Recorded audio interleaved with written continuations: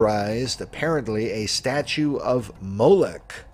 A statue of Moloch, the ancient god known for child sacrifice, which has now been put on display in Rome at the Colosseum, which is today popularly known as a site of ancient Christian martyrdom, where the Christians in centuries past under old pagan Rome were condemned because they refused to acknowledge the pagan gods. In fact, Christians were called atheists, atheists, meaning against the gods. And their response collectively was that no, that the pagans were the real atheists. They were against the true God, the only true God, the God of the Bible, the God of Christianity. But because they refused to acknowledge the pagan gods, they were condemned. They were often thrown to the lions. They were crucified. They were burned alive, and so on. The Christians were, well, Nero famously burned the city of Rome and blamed it on the Christians. And very interesting. But all of that is behind the history of the Colosseum. Now there at the Colosseum, this big bronze-looking statue of Moloch has been erected and put on display and is there for a time, and who knows whether they're going to keep it there indefinitely. It is said to be part of a large-scale exhibition titled Carthago, the Immortal Myth.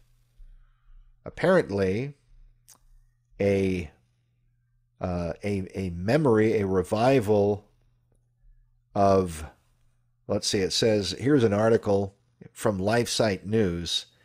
It says that it is part of an exhibit dedicated to ancient Rome's once great rival, the city of Carthage, the Carthaginians. Okay, for those who know the histories of the Punic Wars with the great Carthaginian general Hannibal, who crossed the Alps famously with his elephants and fought a number of great battles against Rome, devastating Roman armies, etc. Hannibal, however, was eventually defeated, and the ancient city of Carthage was utterly annihilated. But it is believed, apparently, that they worshipped the god Moloch. Moloch, who is said to be the counterpart of Baal, and quite possibly one and the same. If you study the pagan gods of the ancient mysteries, and if you read the writings of those who talk about them and the ancient mystery worship, quite often these pagan gods were intertwined. They were different aspects of the same thing, which we'll talk about more later on. But biblically, if you read Leviticus chapter 18 and verse 21, God says, "And thou shalt not let any of thy seed pass through the fire to Molech, neither shalt thou profane the name of thy God. I am the Lord." So the whole idea of causing their children to pass through the fires of Molech, offering them as a child sacrifice, that is probably the most common understanding of the pagan god Molech. But you find a similar passage in Jeremiah chapter 19 and verse 5, where it says, "They have built also the high places of Baal to burn their sons with fire for burnt offerings unto Baal, which I commanded not, nor spake it, neither came it into my mind." So God there is confronting and rebuking the children of Israel because they built these high places to Baal. So both Baal and Molech were ancient pagan gods that children typically were offered up as a human sacrifice. That's why this image of Molech is so startling and really horrific to many people. You read the articles on this. People who are going to Rome and they're going to the Colosseum, they're horrified because they put the statue there right near the entrance. So anybody who goes there is going to encounter this big demon god, Molech. Now, why is this being done? Why, to have a a remembrance of the ancient Carthaginians, which certainly you could do that as a historic remembrance of some kind. But why would they set up some big statue of a demon god right there at the Colosseum, which in modern history is remembered as a place of Christian martyrdom?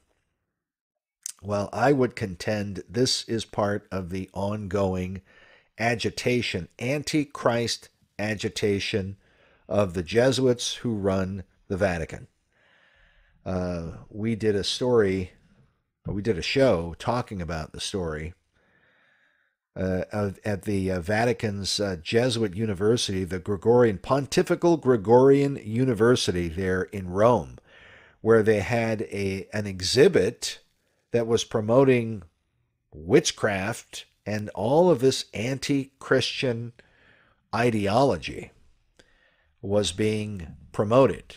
LifeSite News did a story on this, and the headline said, Vatican's Jesuit University in Rome hosts anti-Catholic exhibit featuring homosexual couple witch.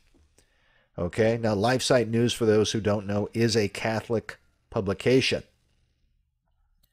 But they're just promoting through this exhibit all these things having to do with homosexuality, with occultism, witchcraft, trying to normalize anti-Christian ideologies, featuring a girl who's part of some humanist youth group in Norway, and yet turned away from Christianity, was raised by Christian parents and turned away from Christianity. It's like the Jesuits are continually promoting all of these anti-Christian ideas to really try and trample on and eradicate Christianity. And really what they're doing there, on the one hand, they're fighting against Christianity, Bible-based Christianity, but they're also fighting against traditional Catholicism. And it's why we point people to the book by Malachi Martin, who was a former Jesuit who wrote extensively once he left the order. But he wrote the book on the Jesuits and the betrayal of the Roman Catholic Church, because he believed that the Jesuits were systematically betraying the principles of historic Catholicism, which they are, which is kind of a strange dynamic. You read the article here. You have the European Union Times talking about this. And here is what they said.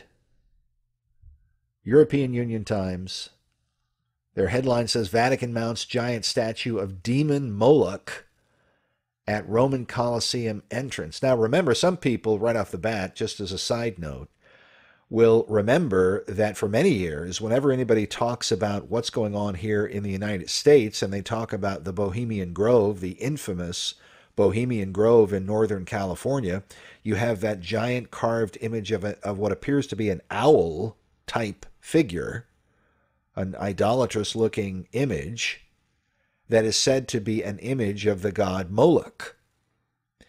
And that could very well be the case. That's typically what is said. But now, why would Moloch appear as an owl? That's not necessarily uncommon if you study the pagan gods. They often took different forms. I mean, sometimes Zeus appears as a great eagle, for example. So that's not unusual. And again, you'd have to study, for example, Albert Pike, and you'd have to study the Egyptian god of Mendes, the goat or the ram of Mendes, who was called Ammon of Mendes. And Ammon, who was this goat-headed or ram-headed god, was said to be the spirit of the gods. And according to Albert Pike, in his book Morals and Dogma, he says that the secret of Ammon was that all the other gods, all the other pagan gods, were various representations of him. Okay? And so that's part of understanding, comprehending why the ancient mysteries work the way that they do. It can be confusing if you go read the histories.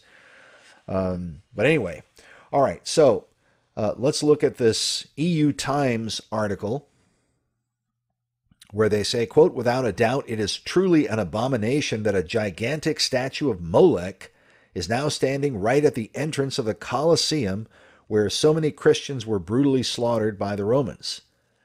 So look at what the new Italian leftist globalist government is now up to after they kicked Matteo Salvini from power.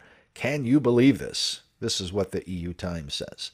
Now, Salvini was known as a staunch conservative, and he was trying to oppose this massive flood of Muslims and immigrants into Italy. And of course, the radical left despised him and did everything they could to get him out of power. Now that these leftist globalists have gotten in, now, of course, they're trying to undo the things that he did. And so anyway, they talk about how, further down in the article, it says, a source close to the matter told Breaking Israel News that, quote, "There is no way that such a thing could be done without direct permission from the highest levels of the Vatican. The Colosseum of Rome is owned by the Vatican, and specifically the Diocese of Rome, also called the Holy See. If anyone wants to do anything there, they must get permissions from the office of the Diocese of Rome. This exhibition, called Carthago, the Immortal Myth, could not be held there at all unless permissions were granted at high levels." Okay? Then the EU Times goes on, and here's what they say. They say, quote, "Well, we told you numerous times in our previous articles that this Pope is Satan himself. We nicknamed him Pope Satan. Just do a search on our website for Pope Satan." And then they say this isn't just some random ancient deity. In Leviticus 18:21, the people of Israel are specifically warned against sacrificing their children to this monstrous idol. Now, what I find very interesting, just reading that note there, about how the children of Israel were warned about sacrificing their children to Molech. You look at what's going on, the assault on children throughout the Western world, the historically Christian countries, what they're doing to children in terms of preying upon them with the LGBT movement.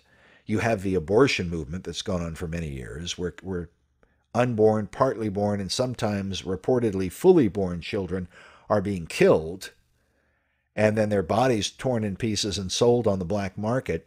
What is happening to children? I mean, they're going after the kids. It's like the devil is inspiring his agents to go after the most vulnerable and most innocent members of our society, in complete rejection of all the laws and the commands that we have in the Holy Scripture that really protect children, which the Christian world historically is known for doing. And now this image of Molech seems to suggest, based on its history, the complete rejection of the idea of protecting our kids according to the commandments of God. It's very disturbing to think about it. All right, let's go to a commercial break. When we come back, we'll talk more right after this. Starting at verse 25, this is one of the passages in the Scripture that inspired me years ago with the founding of Adullam Films and the kind of work that we do. But let's read Ezekiel 22, verse 25. It says, "There is a conspiracy of her prophets in the midst thereof." God is confronting ancient Israel and the priests and the prophets of ancient Israel. And so verse 25, he says, "There is a conspiracy of her prophets in the midst thereof, like a roaring lion ravening the prey." Think about what we read in the New Testament, where Peter tells us that Satan goes about like a roaring lion. Like a roaring lion ravening the prey, they have devoured souls. They have taken the treasure and precious things. They have made her many widows in the midst thereof. Her priests have violated my law and have profaned my holy things. They have put no difference between the holy and profane, neither have they showed difference between the unclean and the clean. And they have hid their eyes from my Sabbaths, and I am profaned among them. Her princes in the midst thereof are like wolves, ravening the prey, to shed blood, and to destroy souls, to get dishonest gain. And her prophets have daubed them with untempered mortar, seeing vanity and divining lies unto them, saying, Thus saith the Lord God, when the Lord hath not spoken. We could talk about what is happening in America and the Western world within the context of those verses. You look at the ecumenical movement that is trying to blend all of the pagan religions of the world with Christianity, and telling everyone that these are all one and the same thing somehow, that there's really no difference between them. This, I believe, is what is being confronted, what God is condemning in Ezekiel chapter 22, putting no difference between the holy things of God and those profane things that are not of God. And notice the Lord says there's a conspiracy of prophets. Next time somebody tells you the Bible doesn't mention conspiracies or whatever, it most certainly does. And that's one example. One example. A conspiracy of prophets. Think about who's involved in this false, corrupt, antichrist ecumenical movement. You have Catholic priests, we know. You have the Jesuits. You have many evangelicals. You have leaders from different denominations who all appear to be conspiring together toward ecumenical arguments, now the promotion of the LGBT, apostasy in many of the churches, and just more and more denominations. This is creeping in and getting control.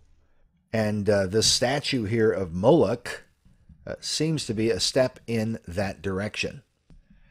Now, I want to read from one of the commentaries. This is from the Benson commentary. The Benson commentary on Pass Through the Fire to Molech and what this signifies in Leviticus chapter 18. And he begins by talking about how there are some who believe that Molech, who's also called Milcom, was the idol of the Ammonites. The name signifies king. That's what the word or the name Moloch means. It means king.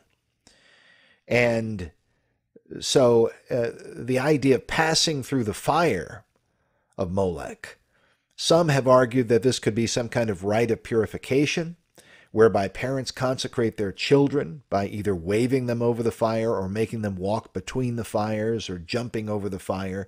These are the different things. If you read a variety of commentaries, you'll find that.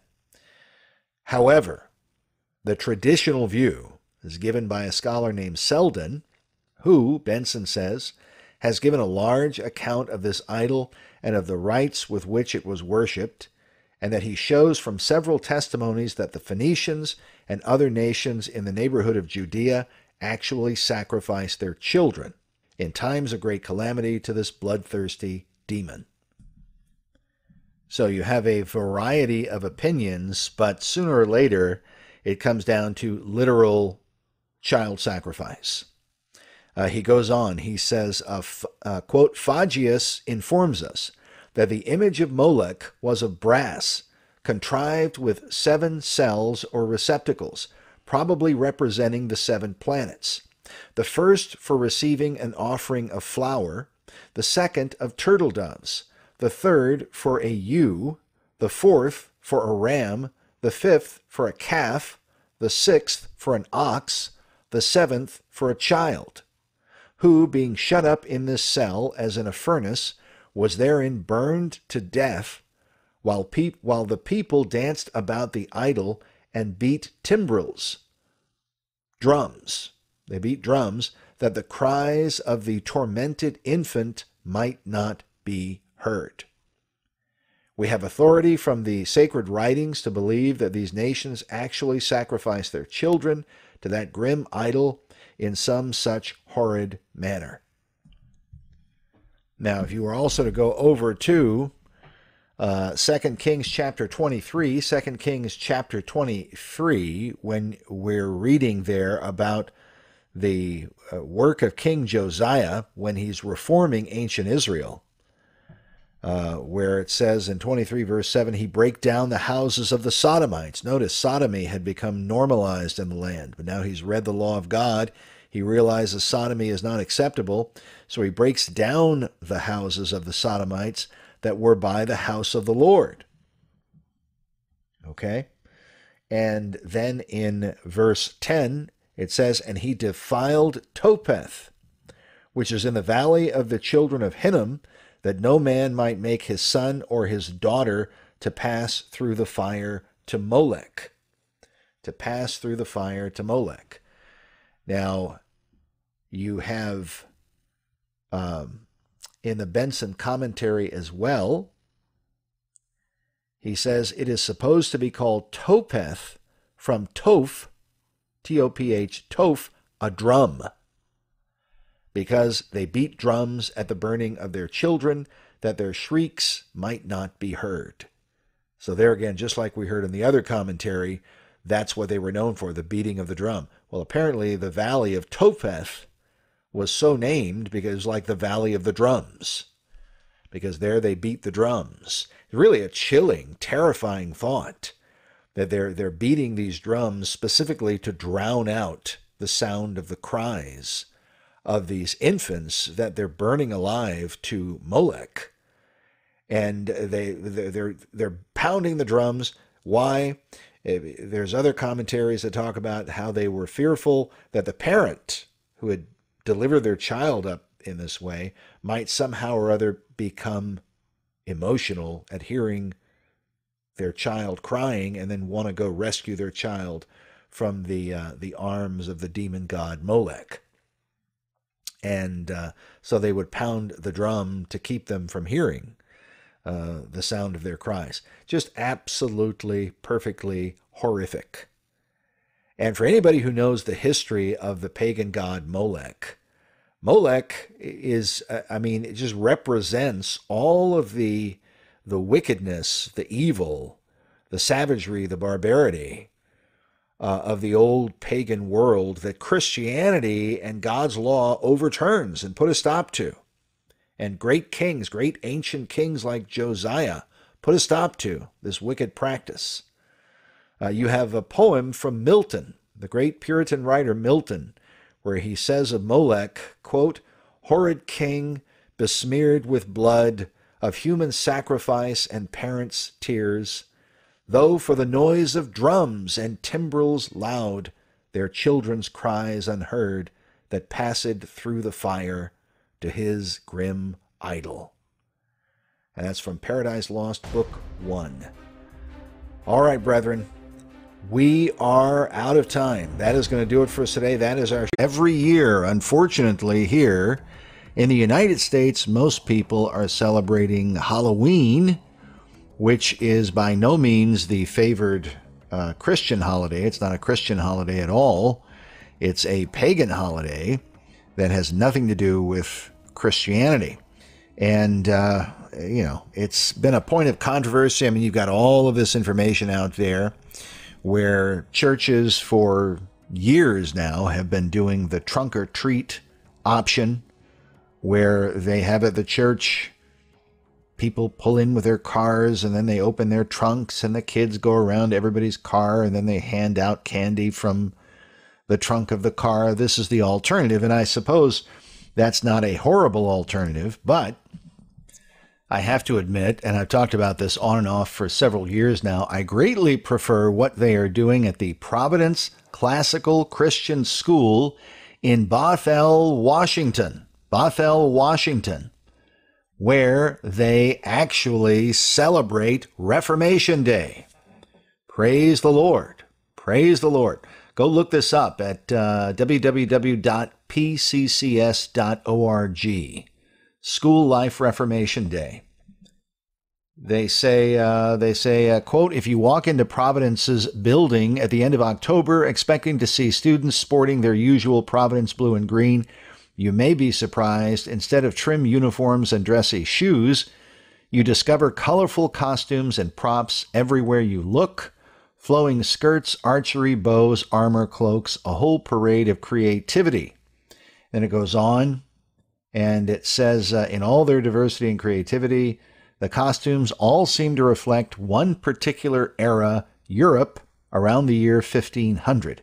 In fact, without realizing it, you have joined Providence just in time for our celebration of a particularly important moment in church history, Reformation Day. And then they show pictures of the kids there, and these look like young kids, 7, 8, 9, 10 years old, right around there. But they're all dressed up like Reformation era characters. They are remembering the history of Reformation Day. And I have to tell you, just based on the pictures, knowing nothing else about what they're doing there at the school, although it does seem that they are teaching a classical Christian education, which I think is fantastic. I wish our country could return to that standard, that we put the Bible back in the schools, that we put prayer back in the schools, at least morning prayer, and we set the minds of our children back on focus as a nation, rather than allowing these Marxists to get in there and brainwash everybody with all of this paganism and their social justice, socialism indoctrination that is just ruinous for the mental health, quite frankly, of our young people. Our young people are becoming more and more deranged, especially by the time they graduate high school and get into college. It's a nightmare. As a Christian parent, you definitely have your work cut out for you. We definitely have to remind our children continually of the way of the Lord, which we should be doing anyway. We should be doing anyway, definitely. But I stumbled upon this. There's also another school that I found, Clear Lake Classical, which is in Iowa. Clear Lake Classical, which is in Iowa. And they also celebrate Reformation Day, and they've got pictures of the same, although not as many photos. So it's hard to see entirely what they're doing, but they seem to be following the same theme.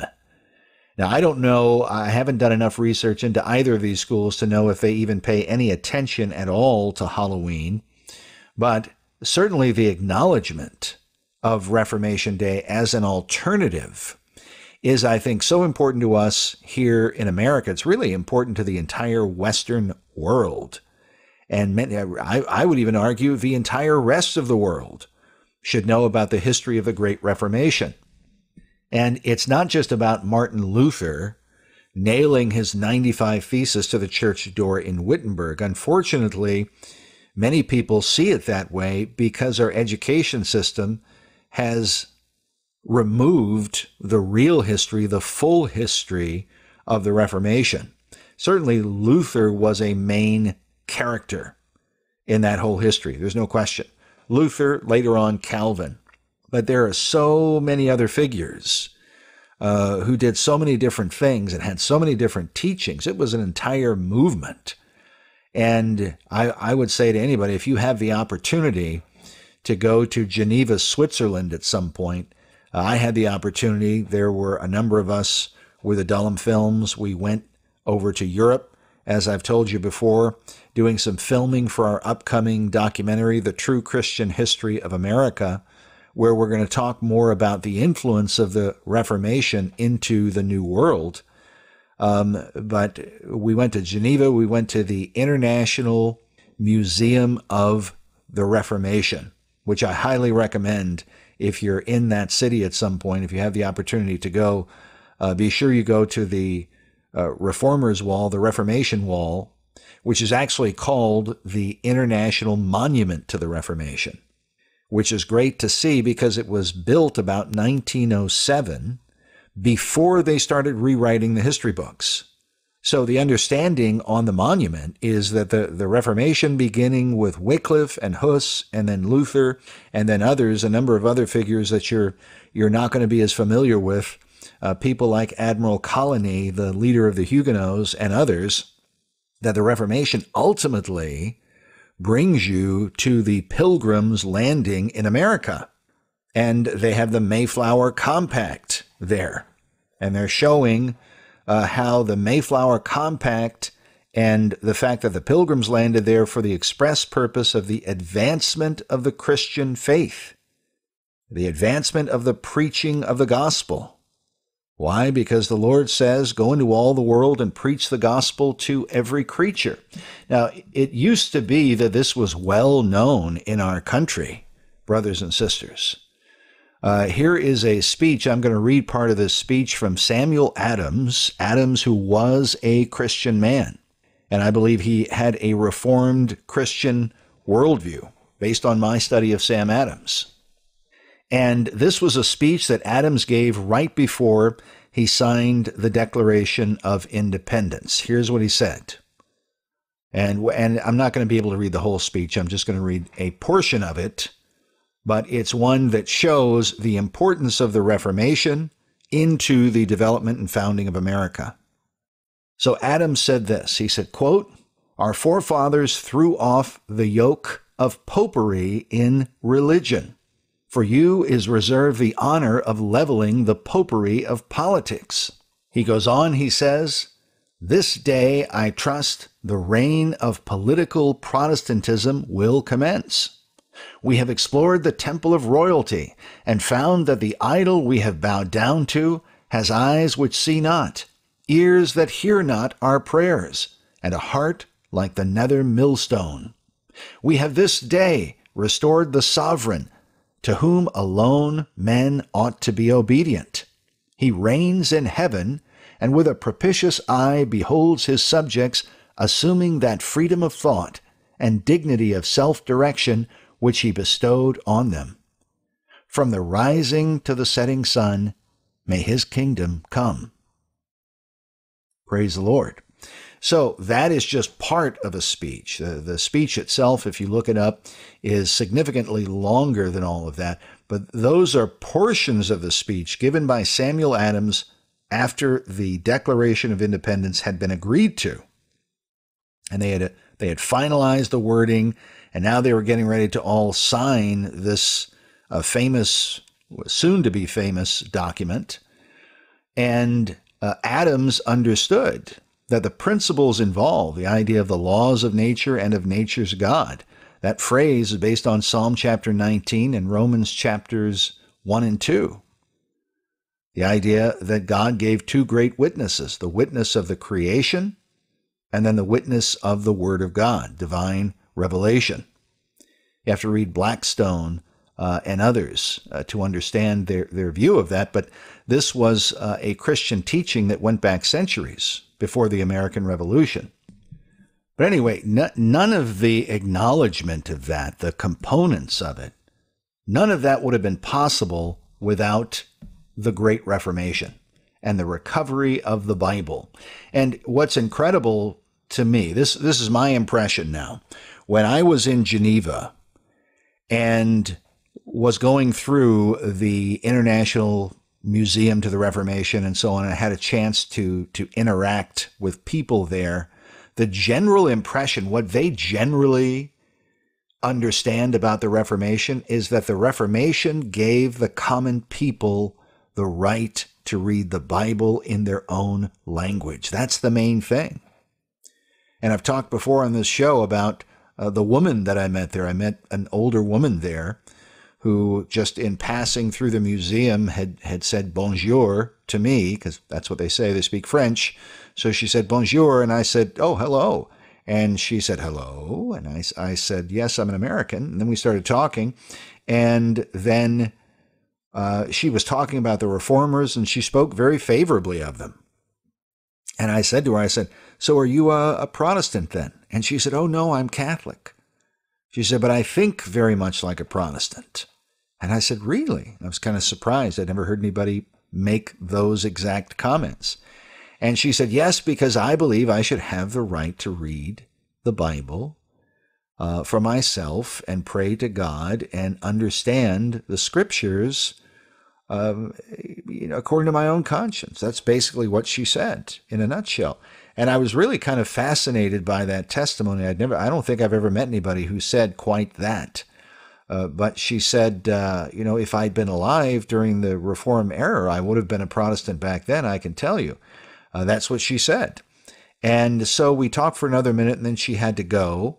But it was very interesting that in that part of the world, people understand the Reformation in a very simple way. You have the right to worship God according to your own conscience. You have the right to read God's word so that your salvation, the condition of your soul, the exercise of your conscience is ultimately, of course, Paul says we can have 10,000 teachers in Christ, but ultimately, every man's soul stands before the Lord. God says, all souls are mine. Paul says we must all stand before the judgment seat of Christ. So yes, we can admonish each other, we can teach each other, but what we should be doing overwhelmingly is pointing one another to the Word of God, to the Holy Scripture. And we're going to go to our commercial break here in a moment. And when we come back, we are going to talk about one of the lesser well-known figures. He's a well-known figure, but he's not as well-known, let's say, as Luther, Calvin, and others. But Ulrich Zwingli, who was the great Swiss reformer. We're going to talk about Zwingli and some of what he taught and believed on these issues when we come back from the break right after this. Just a short portion of this song. It's called Reformation Song, and you can find it on YouTube, posted by the Grace Emmanuel Bible Church. Reformation Song. And part of the lyrics are, through faith alone we come to you. We have no merit we can claim. Sure that your promises are true, we place our hope in Jesus' name. Here, let's listen to the chorus.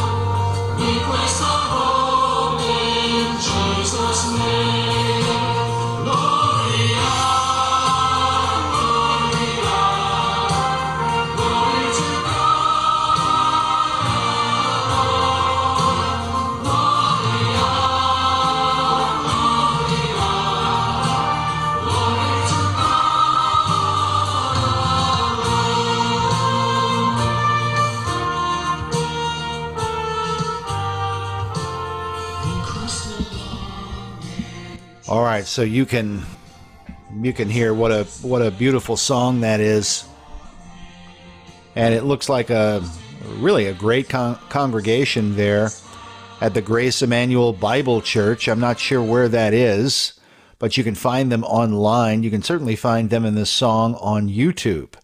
But I thought it was great. I found it online. I have to tell you, I know nothing about the church beyond this song, but I thought it was great that somebody put together a Reformation song. I also think it's great that we have schools now, Christian schools, that are celebrating Reformation Day.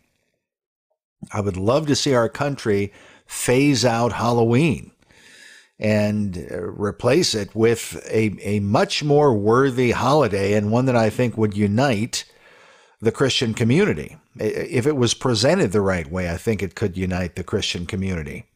Right now, I think trunk or treat and the harvest festival things that they're doing, I'm just not sure that's really that's really a significant alternative. And what we're losing as a culture and as a country and as the church, what we're losing in terms of the knowledge of the Reformation and all of the blessings that God has poured out upon not only Christian people, but the people of the world as a result of the Great Reformation. Because the Reformation was a back to the Bible movement. It was sola scriptura, I believe, is probably the most important principle that was recovered, because sola scriptura, the scriptures alone, that takes a person to everything else. That takes a person to salvation, to understanding the importance of the glory of God alone, faith alone, grace alone, through faith alone, in Christ alone, and to the glory of God alone. All the rest of it follows once the Holy Scriptures are plainly laid before the eyes of the people. Kind of partly quoting William Tyndale there. But that was Tyndale's hope. That was his ambition. That was the ambition of Desiderius Erasmus and many others. Another Reformation incident, I'm going to go back 2 years to October 31st, 2017, at the 500-year anniversary. The great Christian leader, Reformed Christian leader, Viktor Orban. Viktor Orban gave a speech commemorating the 500th anniversary of the Reformation. He celebrated the Reformation. He celebrated Christianity. He is a Christian man. Right now, Viktor Orban is one of the politicians over in Europe that is trying to resist the globalist attempt to flood Western Europe with all of these Muslims and foreigners and really systematically undermine and overthrow Christian civilization. He recognizes it. And in Hungary, they are putting up a fight against it. Hungary and Poland in particular are two countries that are really resisting this. Here, this is the subtitle for the article on this. It says, quote, "Speaking at a celebratory event marking the 500th anniversary of the start of Reformation on Tuesday, the Hungarian Prime Minister said that it is no accident, but an expression of God's mercy that Hungary currently has a Christian government which promotes faith." Praise the Lord. Isn't that great?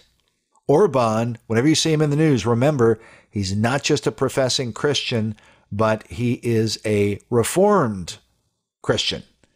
In fact, he even says in his speech, he says, quote, "The leaders of our church asked me to address you today. No doubt they asked me because they felt it to be right that at the final gathering of this 500th anniversary, I should speak on behalf of the Hungarian government, both as Prime Minister and a member of the Reformed Church."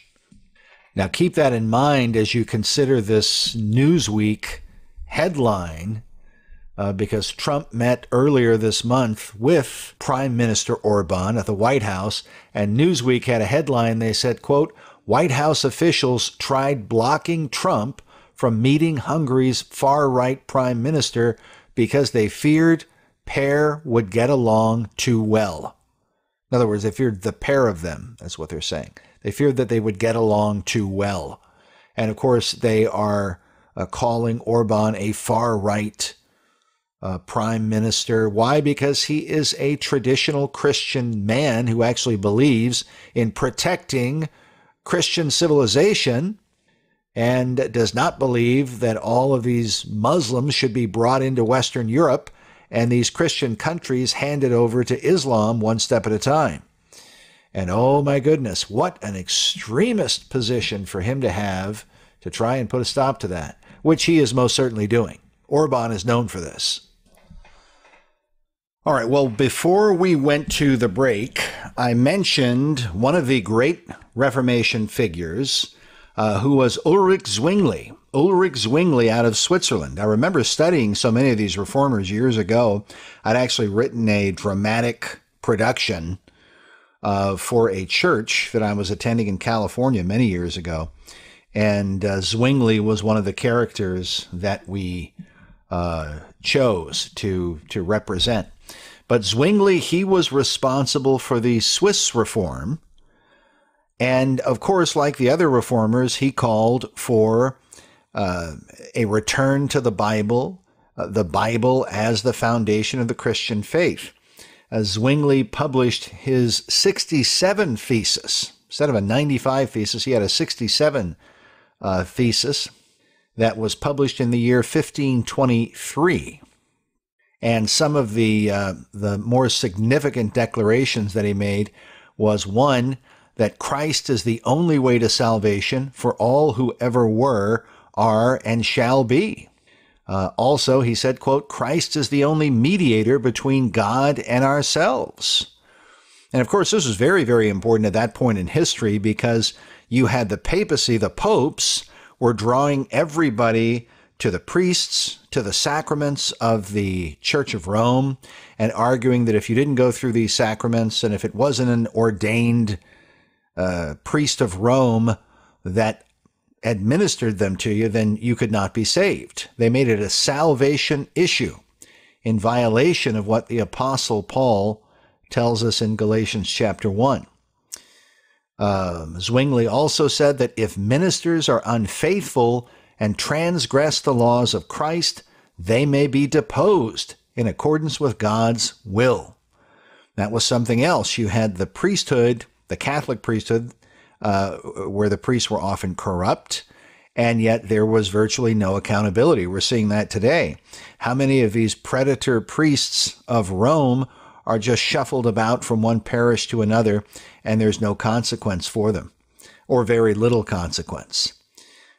Zwingli also taught that, quote, whoever remits any sin only for the sake of money is the companion of Simon Magus and Balaam and a real messenger of the devil. So he condemned simony, the idea of really the same thing Luther had argued, the same thing that even John Wycliffe had argued back even before Luther, against indulgences, the idea of getting money to forgive somebody's sins, to atone for somebody's sins. No, Christ paid for our sins on the cross. When he cried out, "It is finished," literally, he cried out, "It is tetelestai," it is paid in full. Praise the Lord. All right, brethren, we are out of time for today. That's going to do it for us. That's our show. We'll stop it there, but we will be back. And the Armenian Genocide. Now, The Dark Agenda, that is actually the title of a book by David Horowitz. David Horowitz, who is a former radical leftist. He's written a number of books out there confronting socialism, communism, and its infiltration of our system. David Horowitz is Jewish. He is, from what I understand, an agnostic. He's not a Christian. Hopefully he will be at some point. But we're going to talk a little bit about his testimony, which I find to be very, very interesting from his perspective, coming out of the radical left, becoming a conservative, trying to defend our historic value system, and the point that he arrived at, which is a defense of Christianity, that without Protestant Christianity in particular, the values of our country would not exist. And remember, political Protestantism, as Samuel Adams referred to it, Protestantism is Bible-based Christianity. It's simply Christianity based on the Bible. At least that's the ambition of Protestantism. Now, obviously, we know in the Protestant evangelical community that not all churches are necessarily going to be biblical. You've got, and that's a whole conversation that Christians are having every day. But the original ambition of the Protestant movement was to get back to the Bible and to believe what Jesus said when he said that man does not live by bread alone, but by every word that proceeds from the mouth of God. Now that, of course, is from Matthew 4:4, Luke 4:4, and Matthew 4:4. But Jesus says, "It is written, man shall not live on bread alone or by bread alone," etc. But that is, he's quoting from Deuteronomy chapter 8 and verse 3, where it says that he might make thee know that man doth not live by bread only, but by every word that proceedeth out of the mouth of the Lord doth man live. Deuteronomy 8 and verse 3. I think it's important to acknowledge that what God says in Deuteronomy and what Jesus affirms in the New Testament is that the Lord does not say Israel.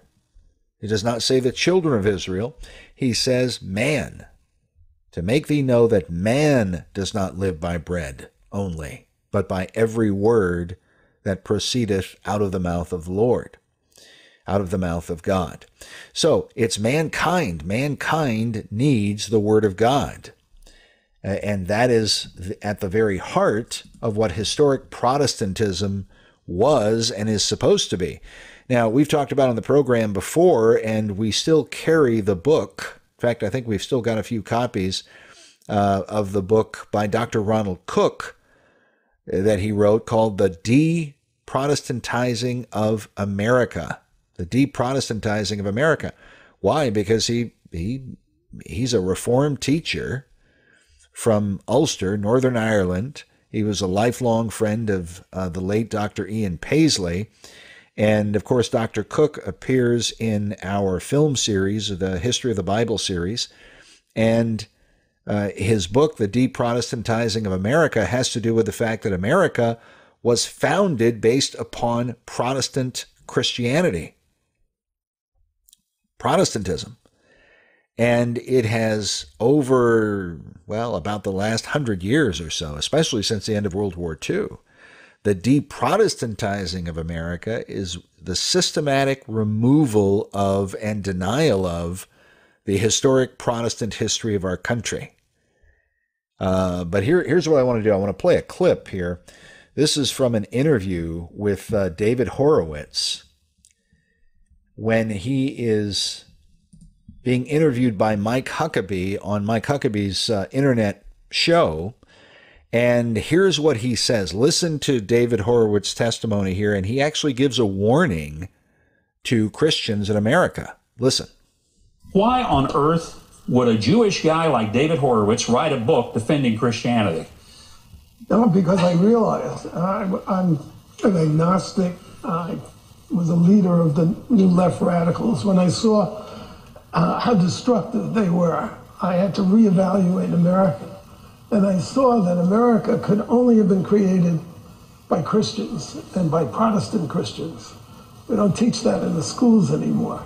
But every value that we hold, whether it's equality, inclusion, diversity, these are all Christian values. And the left hates them, hates Christians because they hate America. I know that Christians are focused on the next world, on saving your immortal souls. But if you don't defend your rights now, if you don't defend Christianity now, you're not going to have any. There won't be churches. David, they will destroy them. Wow. So you can hear there David Horowitz, and he describes himself as an agnostic.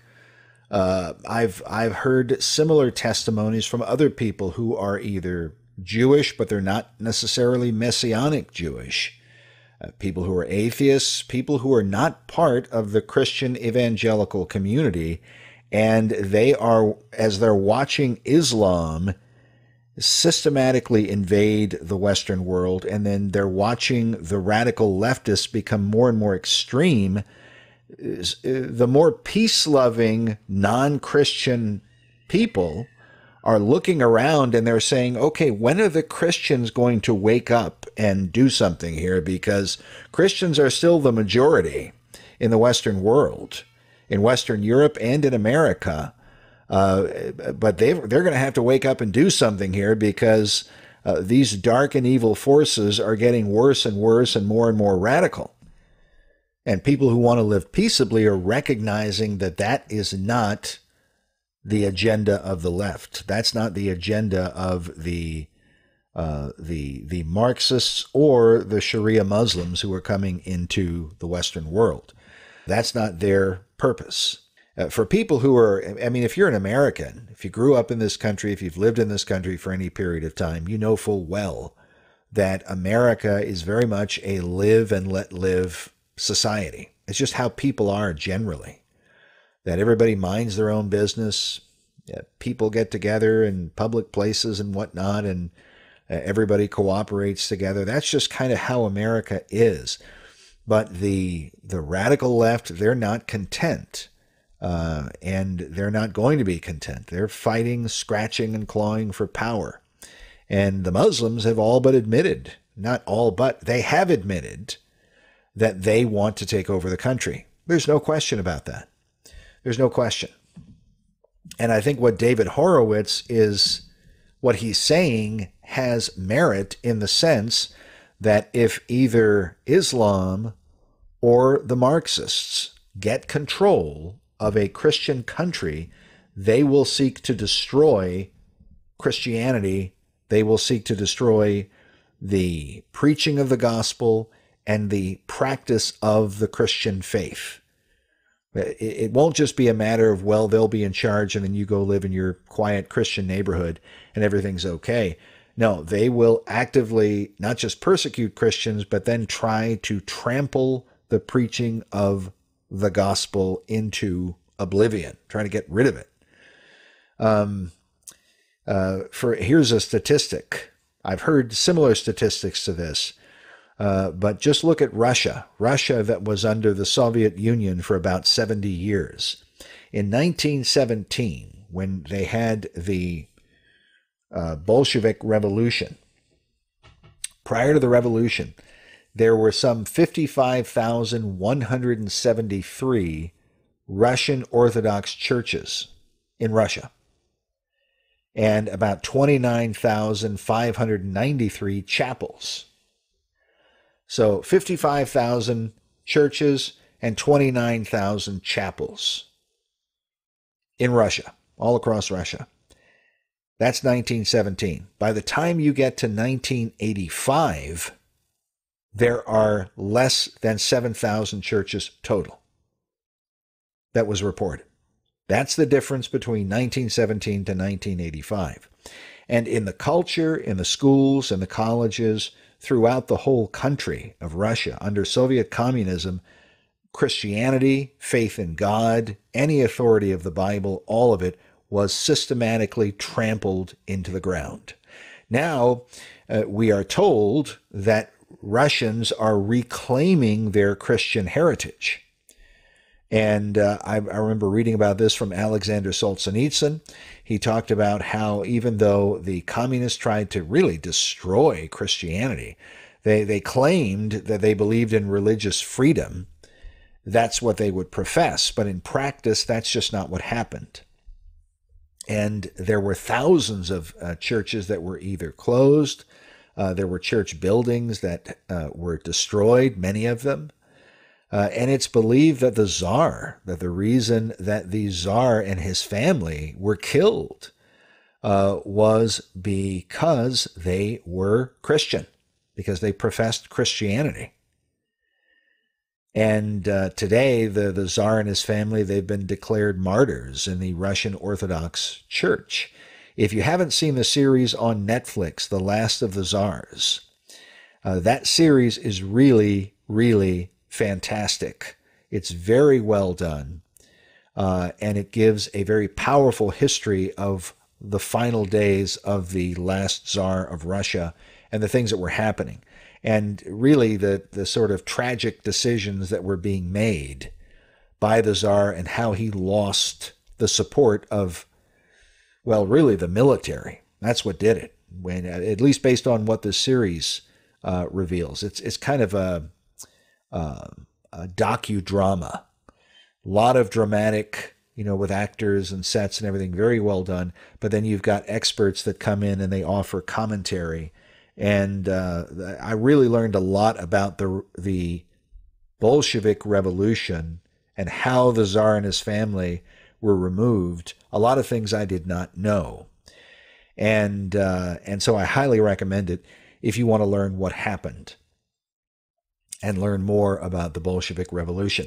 I've also learned that the Russian people, don't like the idea of calling it the Russian Revolution. I used to call it both, but they don't like calling it the Russian Revolution because they don't believe, many of them, that it represents Russia. They believe that it represents this foreign element that was at work in their country. And as we're watching socialism and radical leftism in America, I think many of us can relate to that idea. What these radical leftists are promoting is not America. It's not American values. It has nothing to do with our Constitution, our heritage, our history, our faith, any of it. In fact, they're trying to trample all of that in the ground. And if you study what happened in Russia, that's very much what happened to their culture that had centuries of Christianity. And it was all overturned practically overnight. And but now it is said they are recovering themselves from it. So they don't like calling it the Russian Revolution. They prefer the term Bolshevik Revolution because that more accurately represents what they believe happened. All right, let's go to our commercial break. And when we come back, we're going to talk about the recognition by the United States of the Armenian genocide. When we come back, right after this. Article on Front Page Mag, an article written by Raymond Abraham, and the headline is "The Other Genocide of Christians on Turks, Kurds, and Assyrians, Lessons Past and Present." Now, the article goes into the fact that during what is called the Armenian genocide, the Armenian Christians were killed, but there were also Greeks and Assyrians who were persecuted and killed during this genocide as well.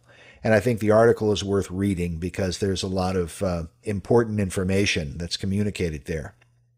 But the article says, one of the most refreshing aspects of Resolution 296, which acknowledges the Armenian genocide and which the House recently voted overwhelmingly for, is that it also recognizes those other peoples who experienced a genocide under the Ottoman Turks. The opening sentence of Resolution 296 acknowledges, quote, the campaign of genocide against Armenians, Greeks, Assyrians, Chaldeans, Syriacs, Aramaeans, Maronites, and other Christians. The article goes on, it says, and that last word, Christians, is key to understanding this tragic chapter in history. Okay, and then it goes on to talk about the really the persecution against Christianity. There's no question, brothers and sisters, that in the world today and for many, many years, the most persecuted group in the world are Christians all over the world, more so than any other group. We're constantly hearing about the dangers, the alleged dangers to Muslims being persecuted because of so-called Islamophobia. Or we're told that supposedly gays are going to be persecuted because of homophobia. Now they're arguing that transgenders are going to be persecuted because of transphobia, etc. And it just goes on and on and on. There's one group of people after another that we are told is in danger of persecution, but none of them come anywhere close. I mean, there are reports that it's about 80% of people who are persecuted over matters of religion are Christian. That's one report. And we should say that when you see these kind of reports that are done, the numbers will often vary. But there have been university studies that have been done for years that make it very, very clear. Christianity throughout the world, whether you're going to go to China, North Korea, whether you're going to be in India, whether you're going to be throughout the Middle East, Africa, etc., Christian people are persecuted throughout the world. And it's on the one hand, it's tragic because we love our brothers and sisters in Christ throughout the world. We don't want to see them persecuted. But at the same time, we also know it is the fulfillment of Bible prophecy. It is the fulfillment of what we read about in Revelation, the souls under the altar, the souls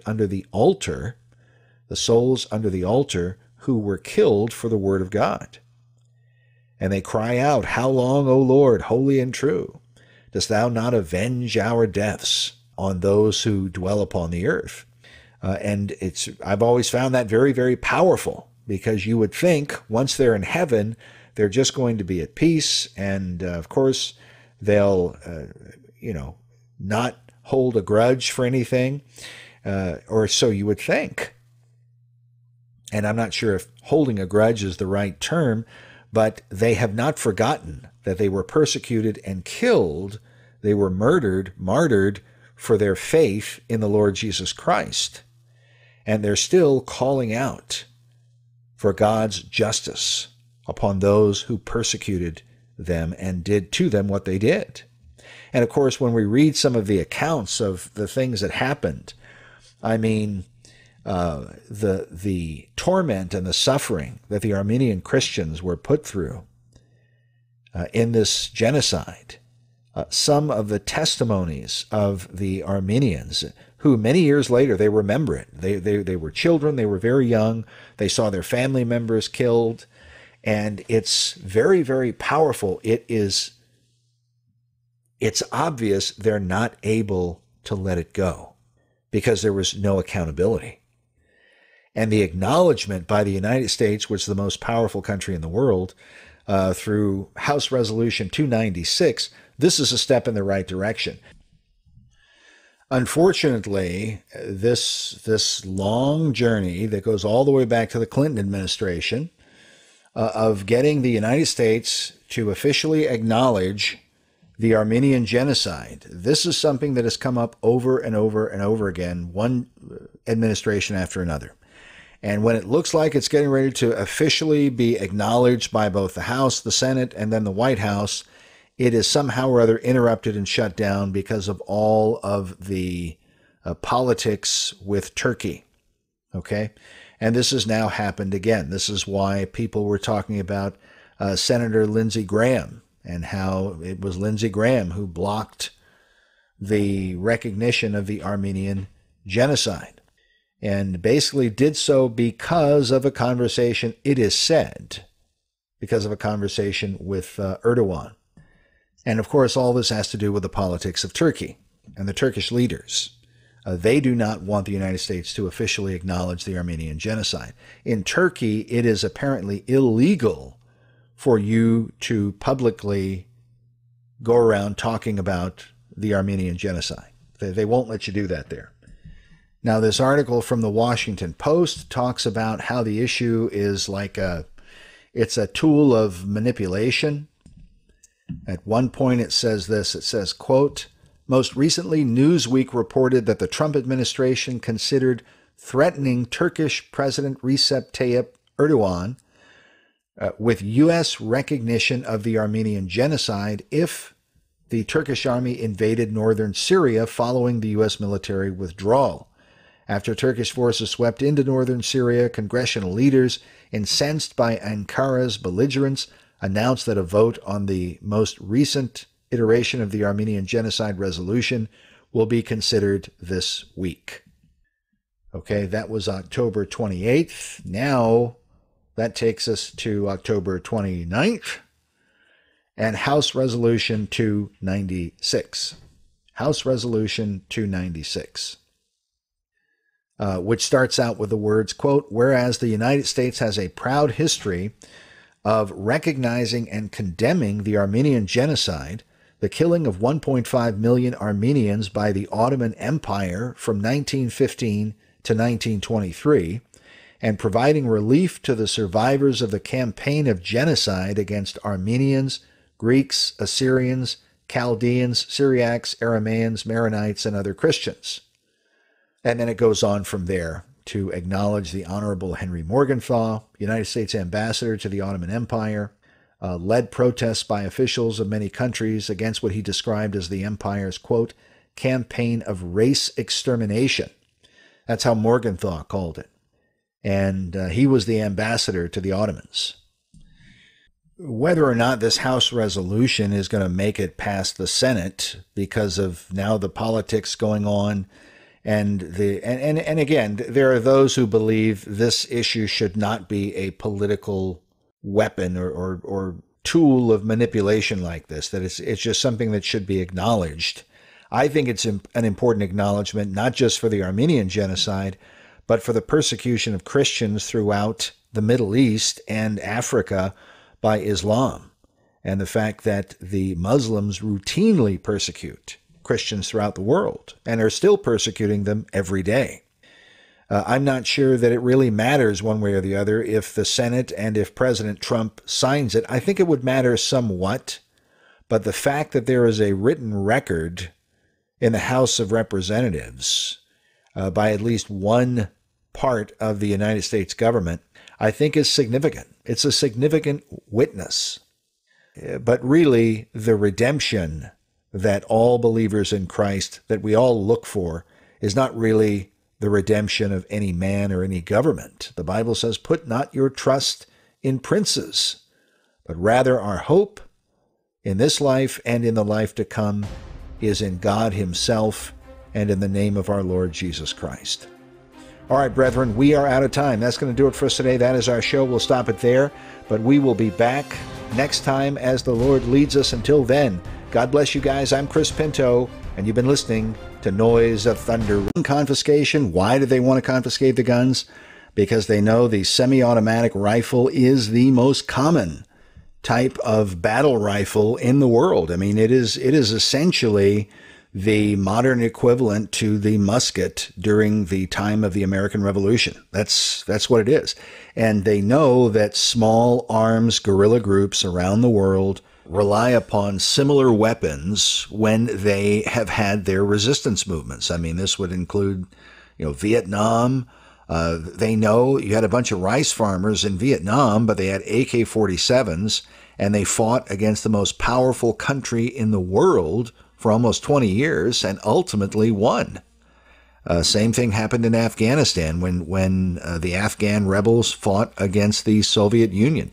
They just fought them year after year after year. Finally, the Soviets got tired and went home. This is what they're concerned about.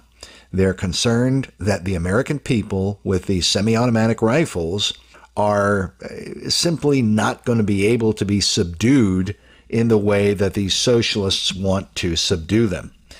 Now, it's important to remember that the Constitution and the Second Amendment does not provide the right to bear arms. It only acknowledges it. The right comes from God. That's why it says the right of the people to keep and bear arms shall not be infringed. It does not say the Constitution provides for the people's right to keep and bear arms. It doesn't say that.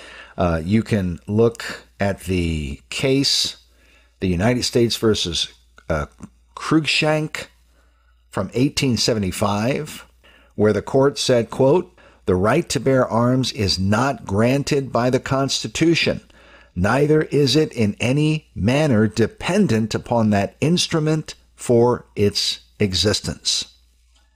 So the court acknowledged, and you can read the whole case, but the court acknowledged that the right to bear arms is not granted, and it does not rely upon the Constitution or the Second Amendment in order to exist. That's a key point. It's one that your staunch defenders of the Second Amendment make over and over and over again. A lot of Americans are still not aware that that's the case, that the way it's worded in the Second Amendment is very particular, and it's very intentional, that it's a right that comes from God. It's part of God's natural law. We find it in the Holy Scripture again and again. We're not going to go over all that on this program, but nevertheless, you find many examples in the Bible. All the go study Abraham in the Old Testament. When Lot is kidnapped and Abraham, he arms his young men who were trained in matters of war, and they go and they make war and they rescue Lot. And then Abraham is afterward, he's blessed by Melchizedek, who is a picture of the Lord Jesus Christ. Christ is a priest forever after the order of Melchizedek. And it's Melchizedek who blesses Abraham right after this great battle. This is part of the reason why it's considered a natural right. It is part of what God had enabled the early generations after Noah. Why? Because when Noah gets off the ark, God says, if man sheds the blood of man, by man shall his blood be shed. In order for men to carry out that command, they must be armed. All right, before we went to the break, we were talking about the issue with Poland and the fact that Poland now has passed, reportedly, an anti-pedophilia law. This is reported on the website Church Militant. Poland is a Catholic country, although they have some there are some bold people in Poland. We're going to talk about here in a minute. But very quickly, Church Militant reports Poland passes anti-pedophilia law, and angry leftists claim it will prevent sex education. You see, they're basically admitting that pedophilia and sex education, that they're both moving in the same direction. And this article says Polish lawmakers are proposing a law criminalizing the sexualization of children. On Wednesday, Poland's ruling Conservative Law and Justice Party passed a law called Stop Pedophilia, which criminalizes the promotion of underage sexual activity. It's now scheduled to go to a parliamentary committee to discuss specific ways it will be implemented. Now, I sent an email after I saw this. I sent an email to Dr. Judith Reisman, and I asked her about this, and I said, didn't you tell me that our film, The Kinsey Syndrome, was being shown in Poland and it was getting all of this response and whatnot? And she wrote me back, and Dr. Reisman said, yes, it's the legal group that I was working with also, because she had gone over there because she's in our film. And they invited her to go over there and speak, and they had a march outside, and a protest and this kind of thing. And now the legal group that was working with Dr. Reisman, they are the ones who are apparently responsible for putting this law together. So praise the Lord. The work that we did on that film, we spent 3.5 years working on it. It had an impact in Croatia. They got a Supreme Court decision after a year's debates and so on. As a result of Carolina Kristof, the Croatian journalist, showing that film on her news program. And it caused an uproar over there. Dr. Reisman went over, etc. Similar situation. Now it's recently happened here in Poland, or I should say they're in Poland, where they apparently showed the film. They did a Polish language translation where they did Polish subtitles on the film, and it was shown, and there were groups that talked about it, and they flew Dr. Reisman over there, who met with a legal team, and now they have taken action in Poland. Praise the Lord. We really hope this goes through and protects the children and the families in that part of the world. We need to see a similar kind of revolution happen here in our country through the courts and drive out the predators from our education system and from doing things like Drag Queen Story Hour, because the situation is getting worse and worse. Now, some of you will remember some time ago, it's been more than a year, I played the audio from this really, really bold young Polish woman. Poland has a very strong history. It was the great Polish king, Jan Sobieski, who fought with his winged warriors that came in and fought and defeated the Muslims at the Battle of Vienna, the very famous Battle of Vienna, where the siege at Vienna was happening for a prolonged period of time, and then King Sobieski rides in and he defeats the Muslims and drives them back. That is said to be one of the defining victories in Western civilization, because if the Muslims had been successful at Vienna, they would have then been able to invade the rest of Western Europe, something they've been trying to do for more than 1,000 years. That's what's so important to understand. Well, I showed some time ago, or I featured on our Noise of Thunder Radio website under the videos there, a video of a Polish woman, a young Polish woman, speaking out. She was a professing Christian, and she said, here in Poland, Jesus Christ is king. You will bring none of your Sharia law to our country because we're not going to allow it. And she was very, very bold. Well, sometime after I highlighted that video, YouTube took it down. They claimed it somehow or other violated hate speech boundaries or something like that. Well, I found a different version of it and have uploaded it to the Noise of Thunder Radio website, which you can find at noiseofthunderradio.com. And you should go, the entire speech is over 14 minutes long. It's really fantastic. It is very inspirational because it's very faith-filled.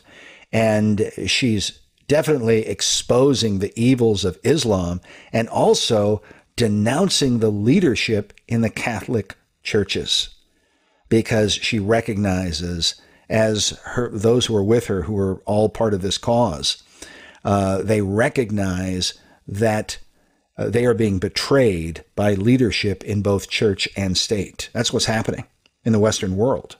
I call it the Judas Iscariot coalition.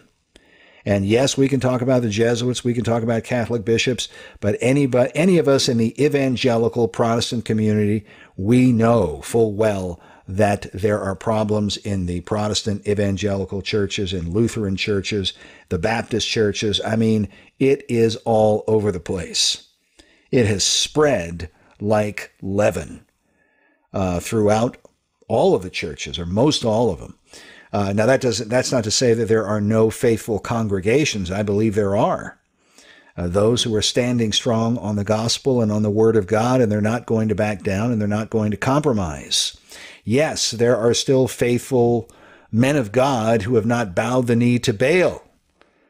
And we're not going to bow the knee to Baal. But I encourage you to go and watch this video before they take it down again, because this is so powerful and inspirational, what she says. And she's talking, she's she's just very bold. And she's talking about all the wickedness and all the evil and what they're doing. And they're raping and they're murdering and they're doing all of these atrocities.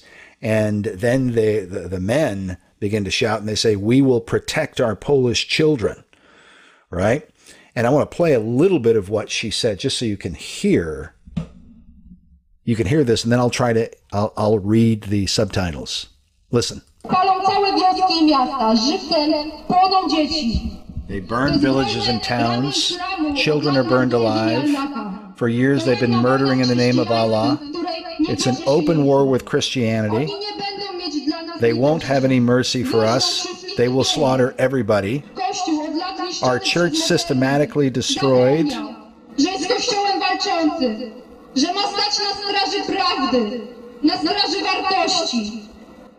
She's saying that the church, our church, she's saying, by which she means the Catholic Church, has forgotten about its role to protect our values. And then she says, and when the time comes to pull out the sword, like the Saint Michael the Archangel defending his faith, and throw the evil into hell. Unfortunately, today's Catholic Church hierarchs kneel down not before our God, but it is us who are a living church of Jesus Christ. We constitute a church, and we will fight till the end. When necessary, we will stand in defense of our faith, whatever this fight could bring to us. Our shield, our holy faith. No, she says, our shield is our holy faith. Our weapon is nationalism.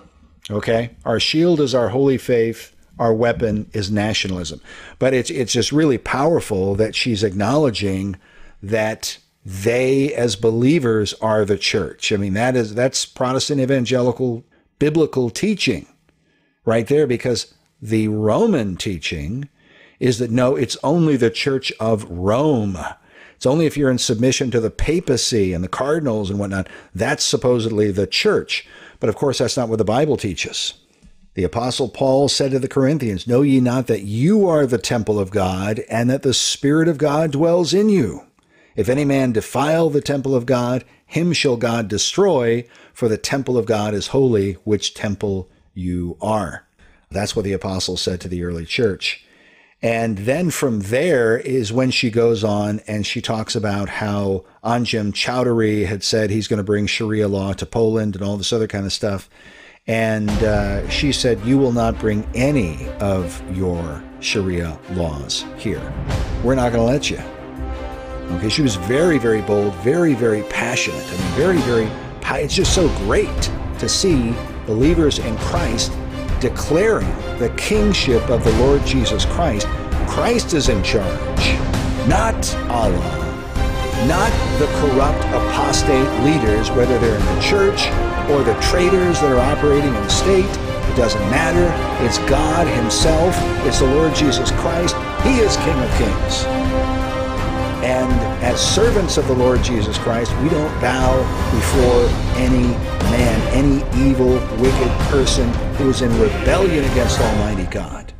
I mean, this is how the Reformation happened, because Bible believers were reading the Scripture and they're looking at the church leadership. I mean, remember, the Reformers began as Catholics who saw all this corruption going on with the popes and the cardinals and so on, and they started reading the Bible and then recognizing, wait a minute, what they're doing, that's not the faith that was once for all delivered unto the saints. And then they began demanding reforms. And that's what happened. That's what ultimately led to the Great Reformation. So in a sense, what's happening is tragic because we hate to see a betrayal of the faith. But on the other hand, it's great to see that people are being stirred up and they're recognizing that we have to stand and fight for the faith once for all delivered to the saints. All right. Well, we are out of time, brethren. We've run long today. We've run long, but I'm very passionate about these issues. I think as Christians, we have to remember what the Bible says. The righteous are as bold as a lion. And that's what we need. We need to be bold as a lion for the Lord Jesus Christ, for the Word of God, and for the defense of Christian liberty in the world, because that's what's in peril right now. And these powers, whether it's the socialists, the communists, or the Islamists, those who want political Islam and Sharia, and the sodomites, the homosexuals, they all are making war on the gospel of Jesus Christ. They all are making war on Christianity. And they're doing it in different ways. In some ways, they are directly opposing Christianity. In other ways, they are counterfeiting Christianity, presenting a false version of Christianity, and trying to use that to supplant the true faith. But we've got to resist them on both sides and stay in prayer and trust the Lord. And remember what the Lord says, ye shall not fear other gods, but only fear the Lord, and he shall deliver us from the hands of all our enemies. All right, brethren, that is it for us today. That is our show. We'll stop it there, but we will be a variety of things. We're going to talk about what's going on with these Democratic debates with the Democratic Party and their ongoing threats against the Christian community, against the patriot community. Now they are threatening to remove tax exemption from churches that refuse to perform gay marriages. The LGBT movement is a political weapon. There's no question. For the radical left, for the Marxists, the socialists, and now the Muslims who are working with the socialists, even though the Muslims certainly don't agree with so-called gay rights. Nevertheless, they are working alongside the Marxists right now because the Marxists, that's their doorway into American politics. And we've talked about this before. This is what they're doing in Belgium. We've played the audio of the Belgian official saying that in Belgium, the Muslims, they worked with the socialists initially, and then once they built up their numbers, they split off, and now they formed an Islam party there in Belgium, and they're proclaiming their desire to bring in Sharia law and to turn Belgium into an Islamic state. Okay, you've got that going on the one hand. On the other hand, you've got the homosexual movement, the LGBT movement. You've got the case in Texas, just an unbelievable case going on in Texas where a father who is now divorced from his wife, which you can understand because the woman he was married to is an absolute psychopath. They have 2 sons, and she has been telling one of her 2 sons since he was about 3 years old that he is a girl. He's a girl. And now he's about 7 years old, and she wants to transition him from being a boy into a girl. She wants to have him castrated and begin the process of physically altering his body to make him into a girl, essentially, while he's a child. And the courts in Texas, of all places, I just still can't believe this is going on in Texas. You would think California or maybe Massachusetts or someplace like that, this kind of craziness, but Texas, it's unbelievable. But there it is. Texas has these liberal left-wing areas, and now you have a father who actually has to go into court and argue before a judge why he does not want his son transitioned by his psychotic mother into a girl. This is an underage child, and his rights as a parent to demand that the laws of God be upheld. You see, this is why I've been talking about this so much, brethren, and why I've been researching the situation with the founding of our country and the importance of the law of God on the development of the free world. This is something that we're going to be talking about continually in this new film that, yes, we're still in editing. I've worked on the editing today. We're trying to get this thing done before the end of the year. The True Christian History of America. We've got a lot of material. We've got a lot of great footage, got some powerful footage for this new film. We've got, great interviews, all these different new, never before seen interviews, new footage, new everything. It's going to be very exciting once we get True Christian History of America completed. But we talk about the whole development of freedom and how the Bible and the law of God, understanding the Bible and the law of God and fighting for it. This was the fight of our Christian forefathers for hundreds of years, even before the American Revolution, long beforehand.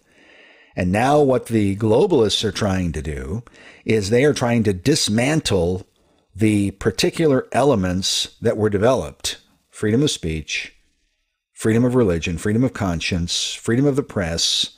They're going after them one at a time. And they're going after the right to bear arms. That's becoming more and more apparent. It was a conspiracy theory 10 years ago. I mean, people probably said it was a conspiracy theory 5 years ago, the idea of gun confiscation in our country. But now they are openly proclaiming gun confiscation. They began to do it when Hillary was running for president, and it was brought up to her, the idea of the Australian-style buyback program, and Hillary said she was up for that. And that's where it began to be introduced here in the past couple of years. Now it has gone full throttle with confiscation, and now we've got Beto O'Rourke. And here, let me play some of the audio from the now famous Beto O'Rourke Democratic debate and what he said. Listen to this. You said, quote, Americans who own AR-15s and AK-47s will have to sell them to the government, all of them. You know, the critics call this confiscation. Are you proposing taking away their guns, and how would this work? I am, if it's a weapon that was designed to kill people on a battlefield. Liberal audience. The high impact, high velocity round, when it hits your body, shreds everything inside of your body, because it was designed to do that, so that you would bleed to death on a battlefield and not be able to get up and kill one of our soldiers. When we see that being used against children, and in Odessa, I met the mother of a 15-year-old girl who was shot by an AR-15, and that mother watched her bleed to death over the course of an hour because so many other people were shot by that AR-15 in Odessa and Midland. There weren't enough ambulances to get to them in time. Hell yes, we're going to take your AR-15, your AK-47. We're not going to allow it to be used against our fellow Americans anymore. Okay, so that is the now famous speech, of course. And he's making, a reference to a terrible tragedy that took place, and everybody agrees that it was a tragedy. But the only reason that it's magnified is because the media grabs it and they play it over and over and over again. If CNN and MSNBC went down to the abortion clinics and they showed the results of abortion, and they were playing that round the clock, 24 hours a day, with the tens of thousands and more children that are being killed by the abortion industry. Then you have the LGBT movement, the homosexual movement, that's infecting reportedly about 50,000 people a year with AIDS, many of them underage children are being infected with HIV, and here they're doing things like drag queen story hour.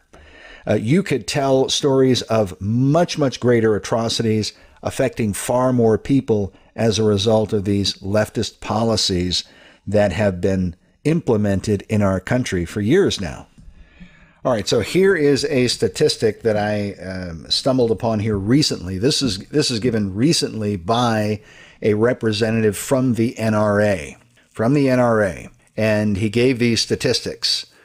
Knife deaths in our country, and this according to this NRA source, 1,515 knife deaths per year.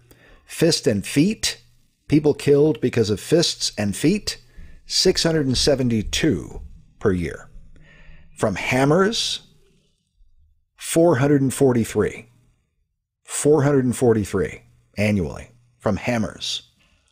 Rifle deaths, and this is all rifles. This is not just the AR-15, but it's all rifles. That would be shotguns, hunting rifles, every kind of rifle. 297 a year in our country from rifles. The number is so low, especially when you consider our population, where we have over 320 million people in our country. That is a massive amount of people to have. And to have less than 300 people a year dying from rifle deaths, you see, they inflate the numbers. They'll sit here and they'll say, 30,000 people a year, and this kind of thing. They're not revealing the fact that 98 to 99% of those gun-related homicides have nothing to do with a rifle. They're almost all of them are from handguns in one way or another. Then you have two more issues. One is that 2/3 of the numbers that they give, this 30,000 a year number that they give, 19 to 20,000 of those are suicide. 19 to 20,000 are suicide. Then from the additional 10 to 12,000, it fluctuates, 10, 11, 12,000, something like that, where you have gun-related homicides. Most of those are from your drug gangs in places like Chicago and LA and New York, etc. And almost always the firearms that they're using were not purchased at a sporting goods store. They were bought on the black market, on the street, illegally. So they're illegal arms anyway. They're not legally purchased firearms. But most of them are not rifles. Rifles are used for very few crimes in our country, generally speaking. And the reason is kind of obvious, because it's very difficult to conceal any rifle. People use rifles mainly for hunting and for going to the range. That's where they use rifles. But what's the real reason they want to go after semi-automatic rifles, and why they keep referring to them as weapons of war? This is a socialist agenda. They want to prevent patriots in our country from being able to defend themselves against the increasing oppression that they are planning to increase one year after another if they can get away with it. They are bringing in the Muslims. They are going to advance Sharia law, and they are advancing this LGBT agenda to the point where they are planning to legalize pedophilia. That is their plan. And they know that American parents in this country are not going to tolerate it beyond a certain point. Already we're seeing parental rights being destroyed. But what they're doing, brothers and sisters, I have to warn you. I studied this for years. We made the documentary The Kinsey Syndrome more than 10 years ago. And I'm telling you, I have watched this thing progress. And the stuff that we learned while working on that film, I have just seen it coming to pass more and more and more. And what they are planning to do is they are going to take all of this LGBT sexual orientation legal argument, all of that they're going to take, and they're going to apply it to pedophilia. And then the same way that you're seeing parental rights being destroyed in the courts over sexual orientation, the same is going to happen where pedophilia is concerned. And parents who have kids who are being molested by pedophiles are going to not be able to protect their kids. That's what's going to happen. Because the courts are going to tell them, you as the parent are a danger to your child for trying to stop your child from being involved with a pedophile. That's where they're headed, because that was Kinsey's whole argument. Kinsey's argument, always remember this, this is what's driving this transgender case in Texas. This is why they've got these bans on what they call gay conversion therapy. Now they will not allow parents to take their kids to a counselor to get professional counseling to help them overcome their feelings if they have homosexual feelings. You can't get counseling for that. If your little boy wants to dress up like a girl, the courts will forbid you from stopping him as a parent. And you see, they're laying the groundwork for what comes next. And what comes next was defined by Alfred Kinsey. Kinsey said that the problem with pedophiles and children is not the pedophile. He said, it's the parent. That was Kinsey's whole argument. It's the parent. Because when the parent gets upset, he said, that is what does all the harm to the children. And that is what they're operating on. And they are advancing that agenda in our legal system. And every parent in the country should be concerned about this. All right. We are going to go to our commercial break. When we come back, we're going to talk about what's happening in Poland, where Polish leaders have stood up, and they were influenced by what? By our film, The Kinsey Syndrome, so we were told by Dr. Reisman.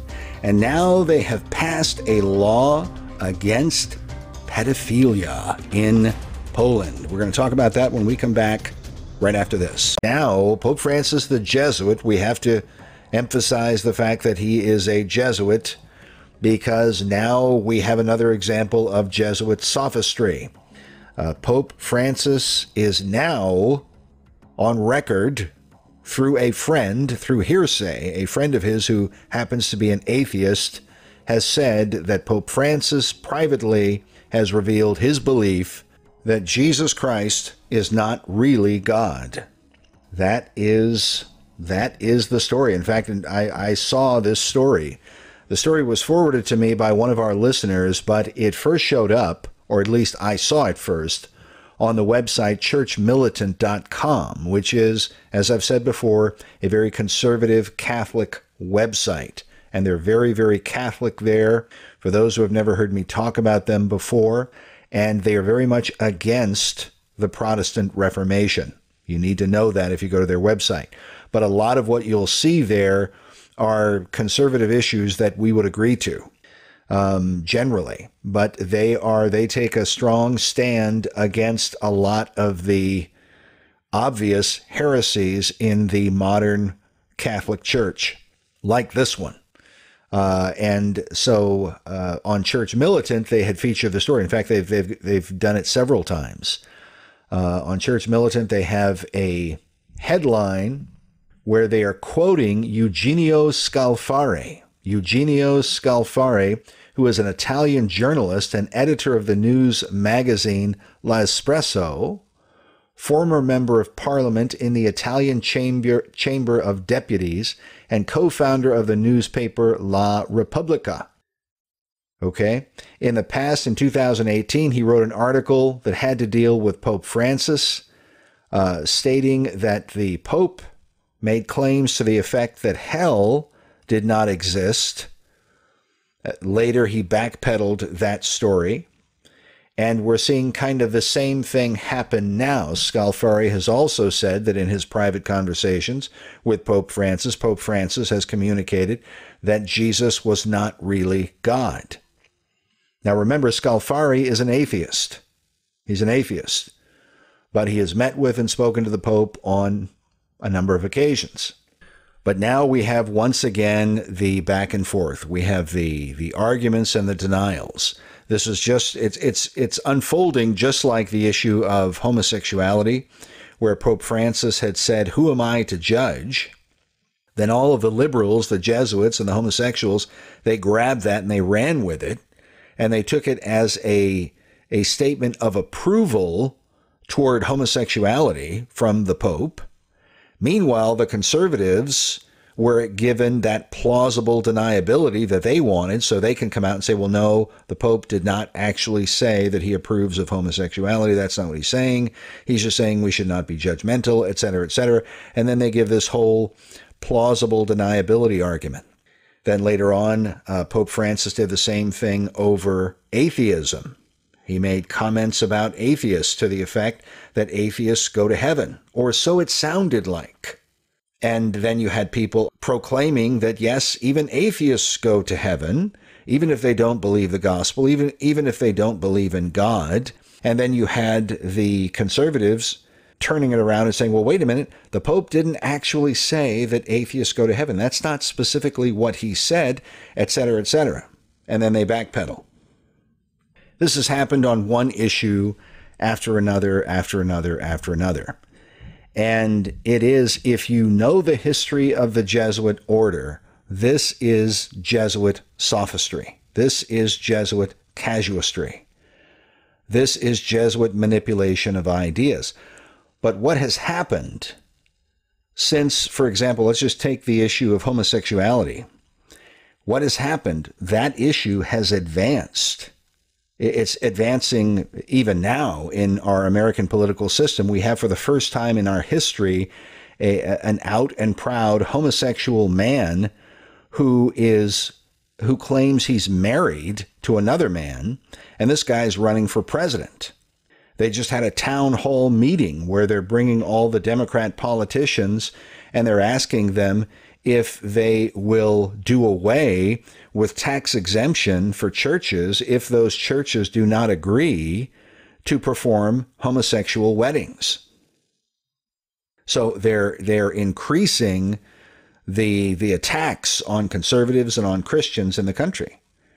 And of course, we have to remember, this is why it's so important to know your Bible, brethren, and to know the story of Sodom and Gomorrah, and to realize, to recognize that what happened at Sodom and Gomorrah, as we read in the book of Jude, is set forth as a warning to all the nations of the earth. And this problem of the Sodomites, this goes back thousands of years. The Sodomites have tried to take control of societies and of God's temple in ancient Jerusalem, where we read in the days of King Josiah, they built up their houses along the walls of the temple there in Jerusalem. Think about why they were there. We're not given too many details in the scripture, but that's where they chose to build their houses. What are they doing now? They're infiltrating the churches even now. I've talked about before on this program how during the Dark Age, many of the priests, it was said, who ran the Inquisition were homosexuals. They were sodomites. All right, now here is a quote. Here's a quote from Martin Luther. And you can find this on a website. There's a website called the Reformation Room. And they published an article called Martin Luther, Catholicism and the Practice of Sodomy. And they're quoting Luther, where Luther is talking about this corruption among the Roman clergy. And he's talking about a certain bull that was published under Pope Leo. And he says at one point, he says, quote, in the same bull, they decided that a cardinal should not keep as many boys in the future. However, Pope Leo commanded that this be deleted. Otherwise, it would have been spread throughout the whole world how openly and shamelessly the Pope and the cardinals in Rome practice sodomy. He goes on further down. He says, quote, this vice is so prevalent among them that recently a pope caused his own death by means of this sin and vice. In fact, he died on the spot. End quote. And then he goes on from there.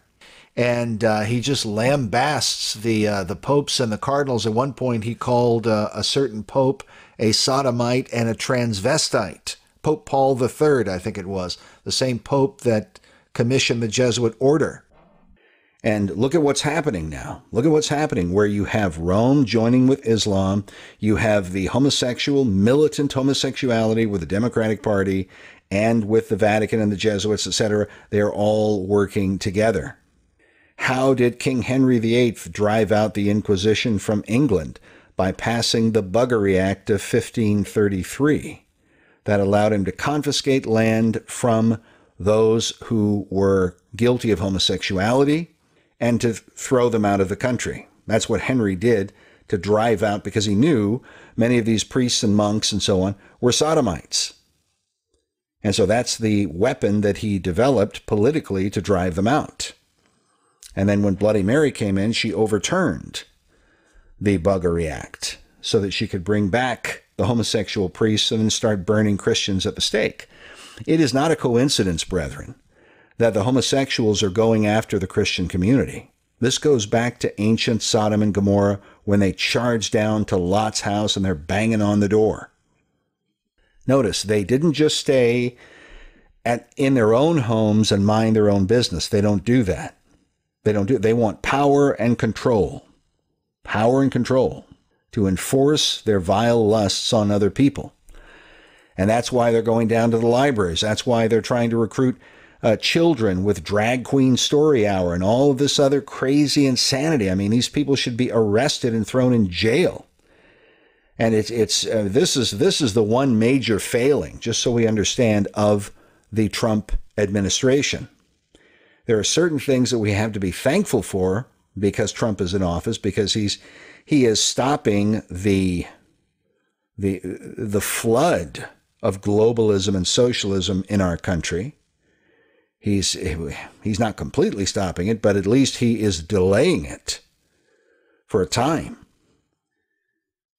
But he is still cooperating with the homosexual movement. Not as much as the Democrats, but still in cooperation with it. And the reality is the whole thing should be shut down because it's entirely unconstitutional. It's ungodly. It has no place in our country. I've said for years the homosexual movement in our country would not have the kind of political power that it does without the help of Rome and her Jesuit order, because they are the ones, I believe, who have developed the arguments, the sophistry, the manipulative arguments about equality. And really, it's a false equality. But it's been very, very cleverly done. It's been put into the schools, the colleges, the universities, and now, sadly, into many churches. Now, here's a couple of stories on this. And then we're going to go back to this story on Pope Francis, and we're going to talk about why the Vatican is going down this path of denying the divinity of Christ. But here's a couple of stories that have come out here in 2019. New York Post, 80% of priests in the Vatican are gay, based on a book titled In the Closet of the Vatican. In the Closet of the Vatican. Quote, a total of about 80% of the most revered clerics in the Roman Catholic Church are homosexual despite the Church's opposition to gay rights, according to the extensively researched book by French journalist Frédéric Martel. The New York Times reported on the Vatican's gay overlords. The Vatican's gay overlords. Look up that article. TheGuardian.com reported 4 in 5 Vatican priests are gay. 4 in 5 Vatican priests are gay. I mean, these are staggering numbers. I mean, you've got to be kidding me. 4 in 5 Vatican priests are gay. I remember years ago, Dr. Ian Paisley, in a sermon, said words to the effect that I think about 25% of the Catholic priesthood has AIDS. Here's another article from New York Mag, NewYorkMag.com. Gay priests and the lives they no longer want to hide. Gay priests and the lives they no longer want to hide. You see, they want to move this forward in the Catholic priesthood. They want to normalize this.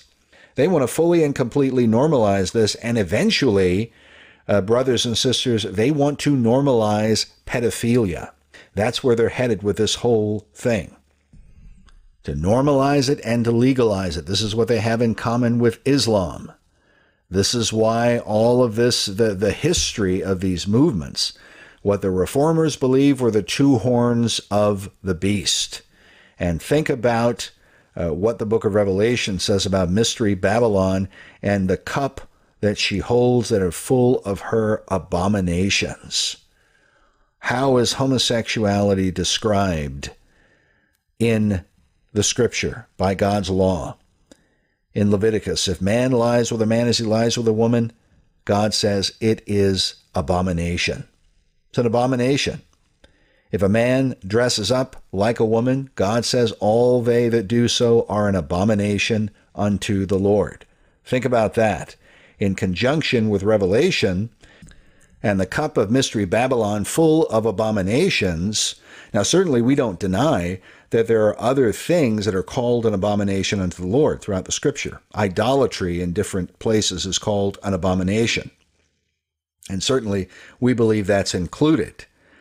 But we also believe it can be no coincidence that that word in particular is used to condemn homosexual practices, and here we find this happening in an overwhelming way inside the Vatican. Okay, we are going to go to our commercial break, and we're going to talk more about this story. I'm going to give you some of the details on this story with Pope Francis and exactly what he said about the divinity of Christ when we return right after this.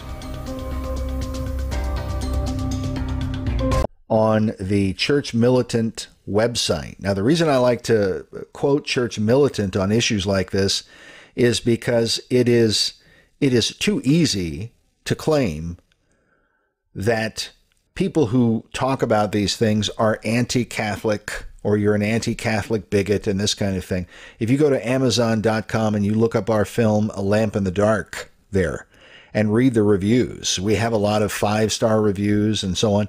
But then we'll get these 1- and 2-star reviews, and they're often from people who are accusing us of being anti-Catholic, that we're anti-Catholic bigots, etc., because we're reporting on the history of Rome and the Inquisition, etc.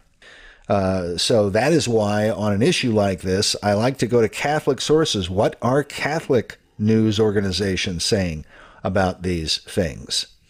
Well, the headline from Church Militant reads, Scalfare, Pope thinks Jesus was not God. That's the initial headline, and then you go down and it says, quote, Holy See quick to issue clarification, but won't deny pontiff's claims. Won't deny the pontiff's claims. Then Church Militant, in their article, they say, quote, a journalist who frequently interviews Pope Francis claims the pontiff does not believe in Jesus as God. In an interview published in the Italian journal La Repubblica Tuesday, Eugenio Scalfare said of the pontiff, quote, those who, as it has happened many times with me, have had the luck of meeting him and speaking to him with the greatest cultural intimacy, know that Pope Francis conceives Christ as Jesus of Nazareth, man, not God incarnate. Once incarnate, Jesus ceases to be a God and becomes a man until his death on the cross. End quote. Now that's the way it reads with Church Militant. Then the article says, quote, he went on to say, quote, when I had the chance of discussing these words, Pope Francis told me, quote, they are proven proof that Jesus of Nazareth, once having become a man, was, though a man of exceptional virtues, not at all a God. End quote. Then it goes on to say, the Holy See Press Office has since released a statement clarifying that Scalfare's text is not an accurate representation of the pontiff's words. As has been affirmed on other occasions, the words that Dr. Eugenio Scalfare attributes between quotes to the Holy Father during his colloquies held with him cannot be considered as a faithful account of what was effectively said. Now, that's a statement from the Holy See, okay, where it says, as has been affirmed on other occasions, etc. All right, so that's a statement from the Holy See. That's not from Church Militant, just so we understand. And it goes on to say, this statement from the Holy See, that the words represent rather a personal and liberal, loose interpretation of that which he heard, as appears entirely evident from what was written today concerning the divinity of Jesus Christ. Then Church Militant comments, and they say, quote, the statement fails to deny that Pope Francis disbelieves in the divinity of Jesus, a belief that would be heretical if he actually holds it. All right, then you can go over to Breitbart News. They've got an article that says, Vatican beefs up denial of Pope Francis heresy. And this article says, quote, the Vatican has issued a stronger statement to refute claims alleging that Pope Francis has said Jesus Christ is not God, as there have been complaints of an earlier tepid response. The question, and we could go over all of this, but the real question is, what is the Vatican, and in particular the Jesuits, who, remember, the Jesuits run the Vatican, and they did even before Pope Francis got there. What are the Jesuits trying to do? What are they up to with this now, this next phase of subversion in Western civilization? Well, let's go back in time. Let's go back to an article here about a Jesuit named Roger Haidt. And Haidt is spelled Haight, an American Jesuit. And this is from an article on a website called fsspx.news, and it's information and analysis on the life of the Church. And the headline says, United States Jesuit theologian forbidden to teach. And it goes on to say, quote, after a 5-year inquiry, the Congregation for the Doctrine of the Faith has banned the American Jesuit Roger Haidt from teaching because of serious doctrinal errors. According to the American Catholic Agency, CNS, the condemnation by the Vatican is aimed at the book Jesus, Symbol of God, which Father Haidt published in 1999. It deals with the divinity of Christ, the resurrection, the Trinity, and the salvation of non-Christians. If you go read the reviews on the book, I have not had an opportunity to read all the way through it, but I've read comments about the book. And basically, it is a very Jesuitical way of denying the exclusivity of Jesus Christ and the divinity of Christ. This is why those involved in the New Age and in occultism and so on, they are always trying to undermine the declaration of 1 Timothy 3:16, where we read, and without controversy, great is the mystery of godliness. God was manifest in the flesh. That is the person of the Lord Jesus Christ. And so to try and justify the pagan religions where people are worshiping Buddha or Krishna or they're following Muhammad or whoever, they all want to try and make Jesus just like these other false messiahs, really, and sort of bring him down to their level. And that is why they deny his divinity. And they even resent the idea of his divinity. But if you go and read the review of this Jesuit's book on Jesus, Symbol of God, essentially that's what he's doing. He's pushing New Age ideology. All right, now, just to show you that we're not the only ones who suspect that this is all, these kind of statements that have been made by the Pope over and over again are not accidental, that there is somehow or other an agenda at work, even though we may not completely understand it. Here's another Catholic website called 1 Peter 5, and they talk about this whole connection with Scalfari. Scalfari, who's an atheist and said to be a socialist as well. And yet the Pope has these multiple interviews with him, and he keeps coming out and giving these reports that are backpedaled afterwards. Here's what the writer says. He says, quote, if you've also watched these developments for the past 6 years, it has no doubt become clear to you that the Pope is using Scalfari to propagate his most extreme ideas under a veneer of plausible deniability. Okay? That's what he says. So Catholics are realizing that this is what's going on, that these statements are not just being made. They're being made quite deliberately, but they're using just what he says. And I just stumbled on this as I'm recording this program, and I couldn't believe he used the phrase plausible deniability, but it's very, very Jesuitical what they're doing. It's kind of a Hegelian manipulation tactic. And where it's all headed, brethren, we will have to wait and see. But we are out of time. That is going to do it for us today. That is our show. We'll stop it there, but we will be back next time as the Lord